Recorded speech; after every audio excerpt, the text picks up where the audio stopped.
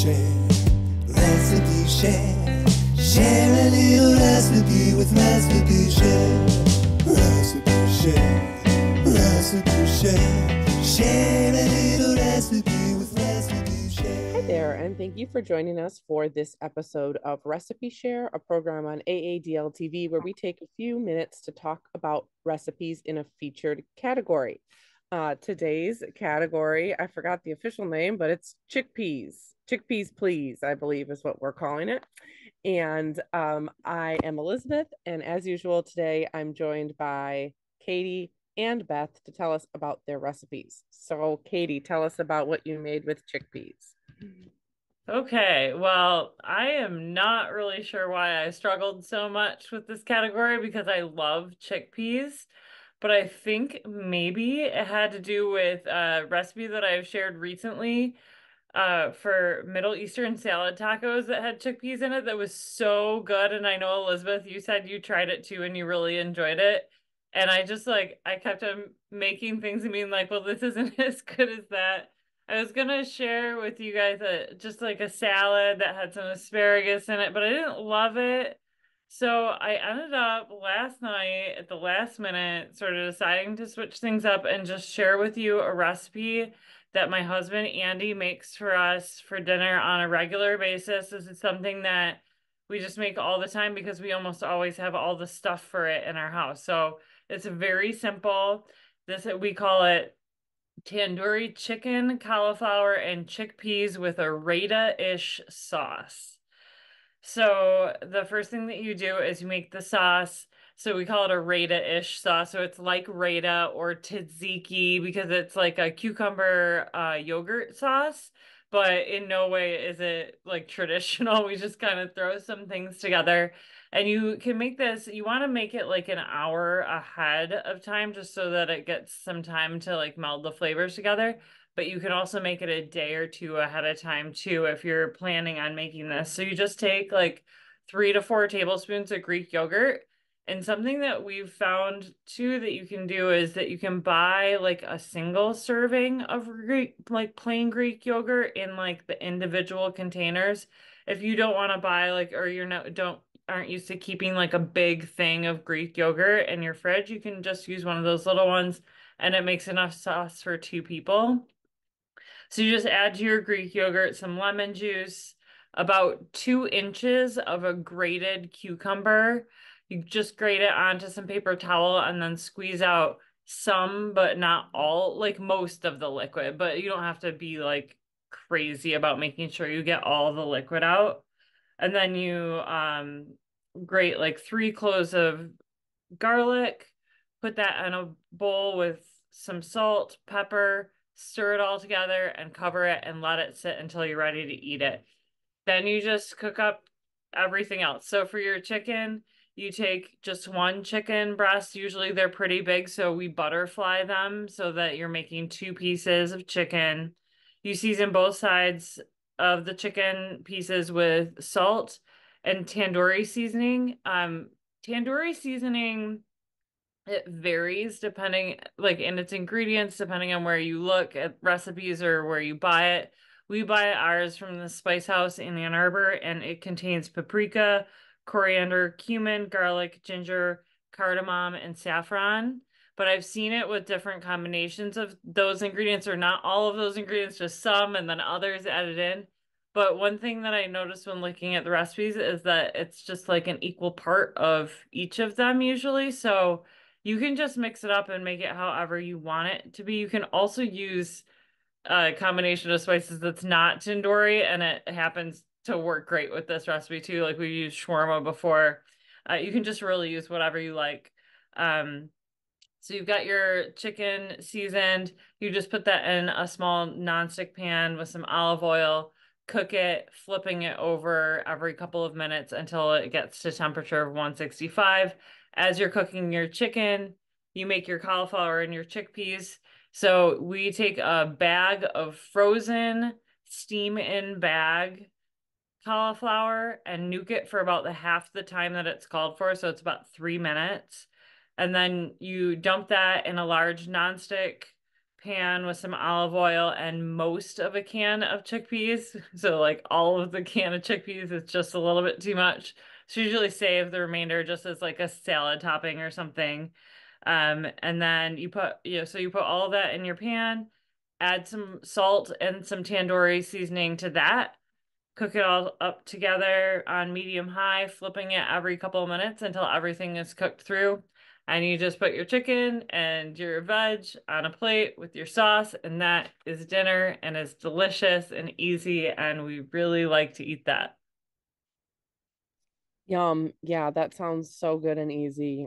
And I am not familiar with, like, I can't in my mind picture tandoori flavoring, like what that tastes like, but I know I've had it, uh, you know, but it just sounds so good and I love how easy it is. And the yogurt sauce is a nice, like, cooling element there too. Yum.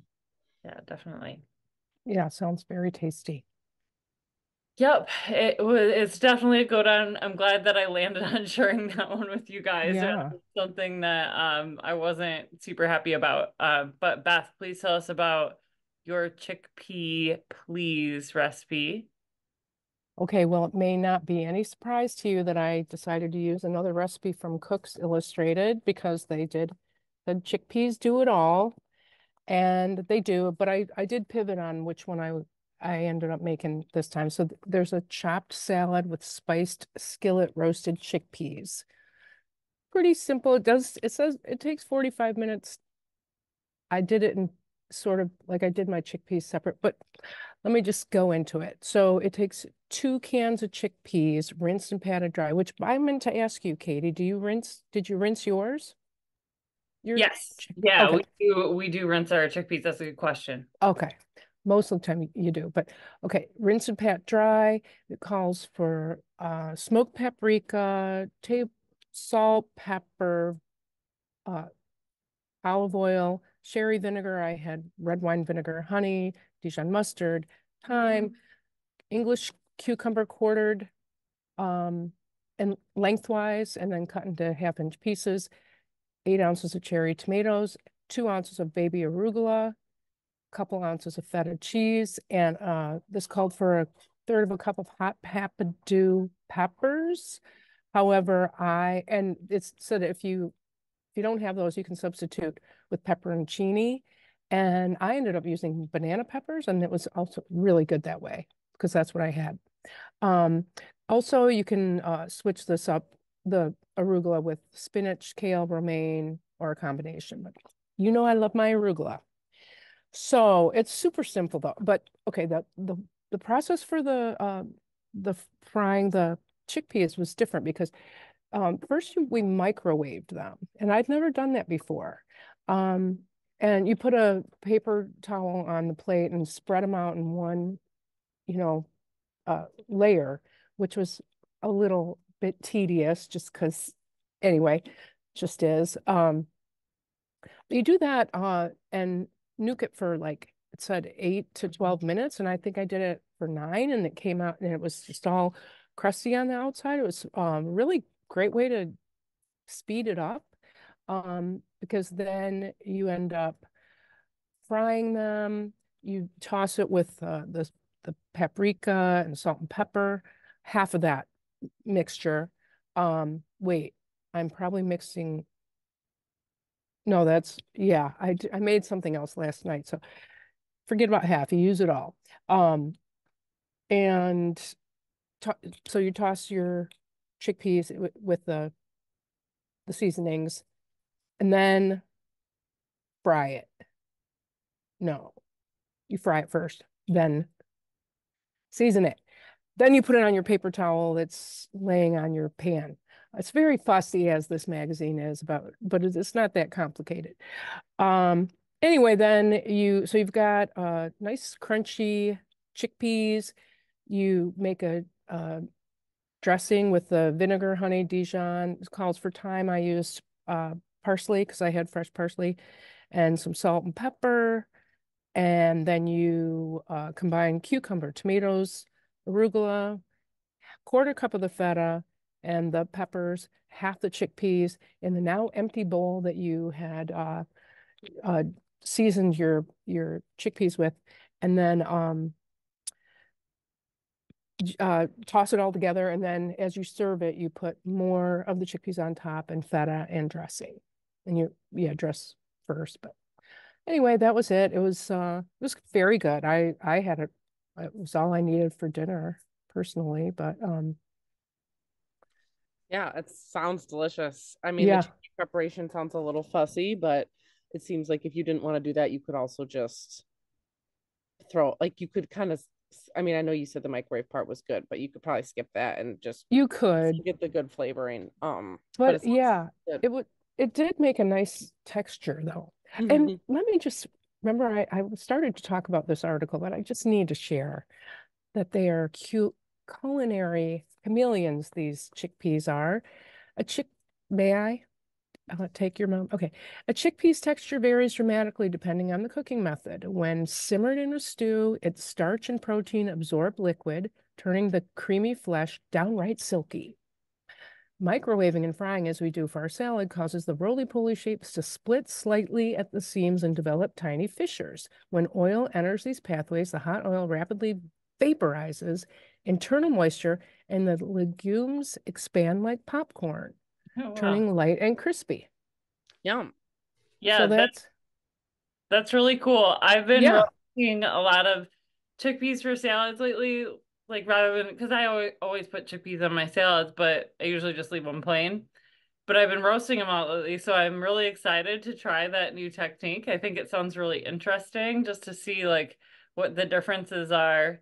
It sounds, yeah, and also I loved that you put banana peppers on here. Like as soon as you said that, my mouth started watering because I really like that combination of flavors a lot, and it's been a while since I've had that. So yeah, that sounds really good. yeah. I loved the banana peppers because it had this little tang to it, and it just, Sure. yeah, I liked it. It was a good one. So, yeah, how Yeah. about No, I was gonna just say that the arugula, I know it didn't call for that, but that seems like it would no, be really delicious. yeah, it did. No, it called for it, but it said you could substitute. Oh, okay, but Yeah, you did. and I Okay. did use arugula, Yeah. but it worked for me. And Yeah. so yeah, so let's hear about your foray into chickpea world, Elizabeth. Okay. I got a new cookbook from here, the library. This is called Mm. Zaytinya, delicious Mediterranean dishes from Greece, Turkey, and Lebanon. Um, Lots of really good ideas in here. Some unique ingredients that I never like that in cookbooks because I'm like, I'm not gonna go find this special cheese. I mean, I respect that that's the cheese that they use in the Mediterranean, but there was some really cool ideas. And it was beautiful. The pictures are beautiful. But anyway, I just decided to try my hand at making falafel. So basically the okay, so I'll get to the I'll give you the short version first. This worked out fine. It wasn't hard. It was a pain, and I think you should just go to Jerusalem Garden and get falafel. But anyway, um, so this called for dried chickpeas. I don't really work with dried beans, so I just used cans. So basically, you take 2 cups of chickpeas, leaves from a bunch of fresh cilantro, leaves from a bunch of parsley, and then a stalk of chopped celery, small onion, half a leek, and 2 garlic cloves. And you, this is the other thing that I modified. They're like, position a meat grinder attachment. I was like, well, I don't have that. So anyway, I used a food processor, and that was totally fine. You pulse all that until they're kind of finely minced, like you would have for falafel. And then you put those ingredients in a large mixing bowl. In the meantime, it did call for half a cup of chickpea flour, which I did buy because I just wasn't sure how that would work to modify it. Whatever. So it's fine. So you whisk together half a cup of chickpea flour, a little bit of baking powder, some salt, a little bit of baking soda, um, uh, coriander, cumin, pepper, and then it called for allspice in a small bowl. And you basically sprinkle this over the ground up mixture, and you mix it till it's combined. Um, and then you have a baking sheet that's lined, and you scoop tablespoon size balls or whatever size you want. I did keep them pretty small onto the baking sheet. And then this is when you have to fry it, which home frying is always tedious to me, but you heat, it says 3 inches of oil in a big saucepan. And then you plop them in and let them fry up. And that was fine, it really wasn't a problem. It was just messy, and I find I'm not a very good fryer, so I find keeping the oil the right temperature really difficult. Like it gets too hot, and then but they turned out really good. I did garnish it with it called for like a tahini sauce that I didn't make, but I did eat it with Greek yogurt just because it was delicious. And it was good. It was really good. It was a great recipe that worked out well. I probably just wouldn't, because it's so easy to get good falafel out that I don't feel the need to make it myself, but it was good. And it said in the recipe here, I've tried falafel, the author says, I've tried falafel 100 different ways, light and fluffy, small and crispy, blah, blah, blah, blah, blah. But this is the one that he selected to put in his book. So for whatever that's worth. And yeah, it was good. So I can't say I would necessarily recommend doing it unless you are into frying, but like it's worth a try because it was very delicious. Well, I'm impressed. I gotta say that I personally flagged like several falafel recipes to potentially make for this category and was just like, I'm not doing it. It's too much. It's like there's so many steps, and I'm super impressed that you did it, even though you did decide that maybe it's not worth it entirely. I think it's really cool that you took it on and it was successful. So well done. Yeah, good for you. I've never made them from scratch. I've bought a mix. They have a really good mix at by the pound, and I've seen it at the store. But yeah. And the other thing when I've made them is I don't like frying them either. I have baked them I've before. heard that too. Yes, and they I do was wondering fine. if I could do that. Yeah. I was hopeful when I read the recipe that it talked about the baking sheet that you laid on. I was like, oh, good. But then I kept praying. I was like, no, I'm gonna. Yeah, you No, and could. it wasn't not worth it. It's just not something that I'm gonna be like, I'm gonna be making this all the time. It was kind Right. of a once in a while. It's a process. It's a process. Yeah. Exactly. So, okay. Oh, what you had there's just one last thing in this article. They had chickpea cakes. That was the other thing I was going to make, which to me was a falafel. So yeah. Anyway, I'm glad I switched it out. So yeah, good sharing. Cool. All right. Well, thanks everybody for the delicious chickpea recipes, and thanks to our viewers for watching Recipe Share. Be sure to click the link below to look at the event page at onaadl.org to find the recipes that we talked about today, and feel free to share your own in the comments. Join us next time when we will be talking about trying a new technique, I think, right guys? Great. All right. I was struggling with that today. We're looking forward to seeing what you've been making, so thanks for sharing.